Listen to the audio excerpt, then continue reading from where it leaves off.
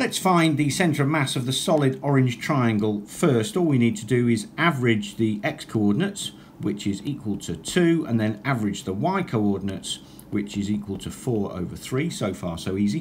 For the wire frame, we need to find the midpoints of each wire.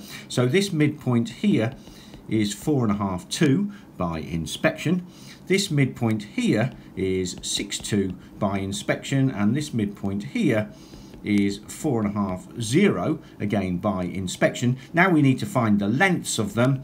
Well, that one is length 3 by inspection, that one is length 4 by inspection, so this one here is length 5 by Pythagoras. And now we can find the centre of mass xy of the wire frame, which is equal to 1 over the total length, which is 3 plus 4 plus 5, which is equal to 12, times by, using vector notation, 5, 4.5, 2, add 4, 6, 2, add 3, 4.5, 0, and that gives us xy is equal to 5, 3 over 2.